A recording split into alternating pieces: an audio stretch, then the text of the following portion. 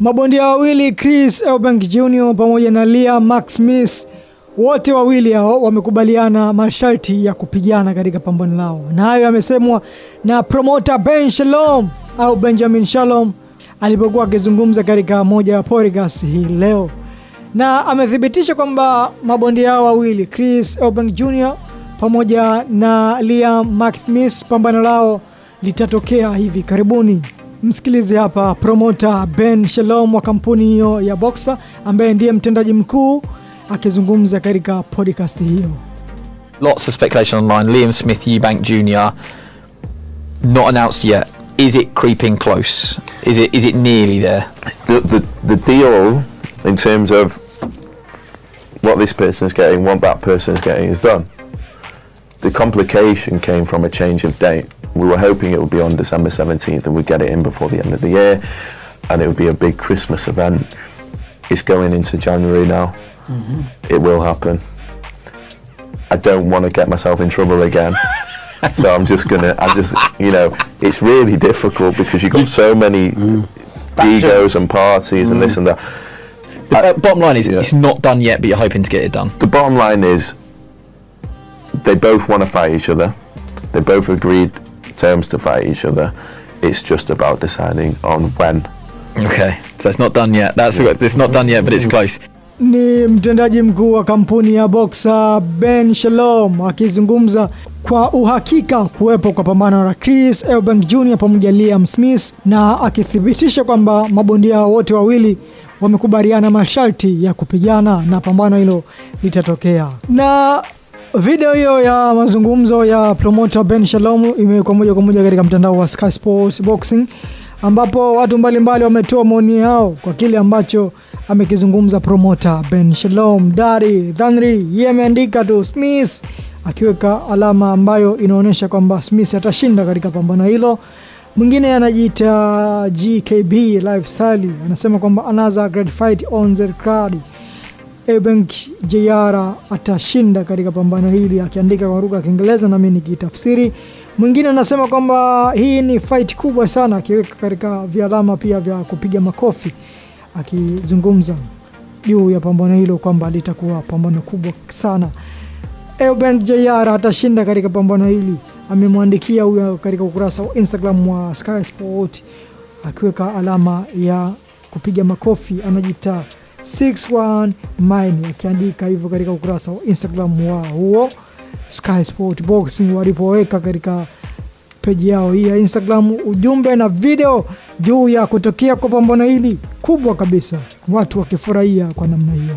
Lakini nikwambie tu, mkurugenzi wa mtendaji wa boxer Ben Shalom alionyesha kila dalili katika siku za hivi karibuni kufikia makubaliano juu ya pambano hilo la uzito wa kati ya mabondia hao Chris Eubank Jr. pamoja na Liam Smith.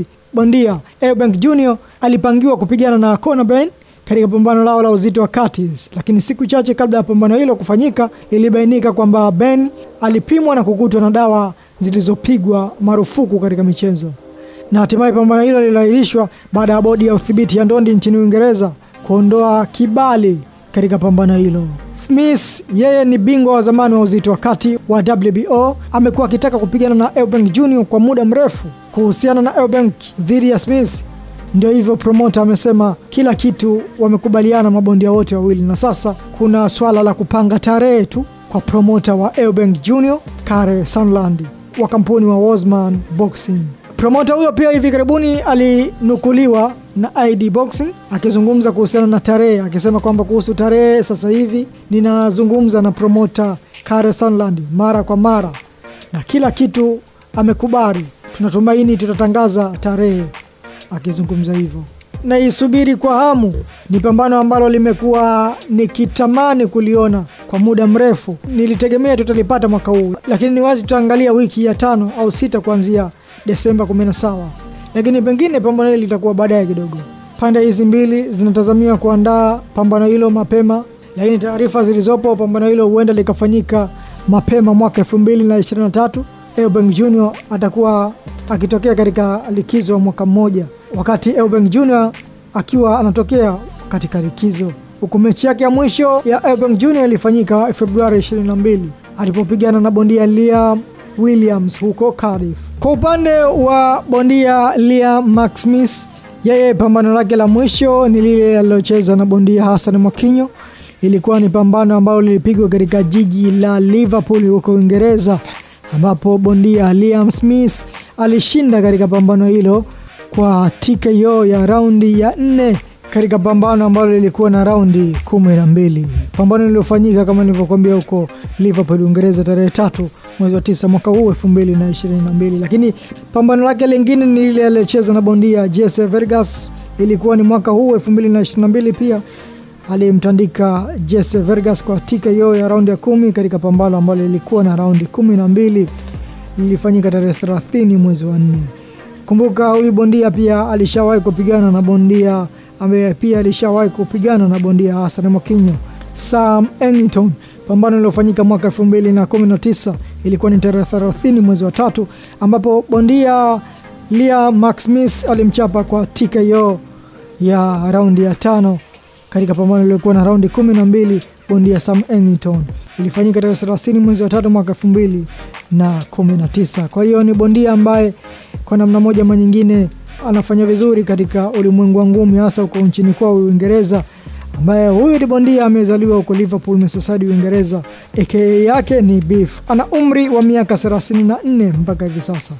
Ni bondia ambaye anatoka katika familia ya ngumi. Makaka zake ama ndugu zake watatu wote ni mabondia. Ana hadhi ya nyota 5. Ni bondia namba 1 kutoka nchini Uingereza kati ya mabondia 131.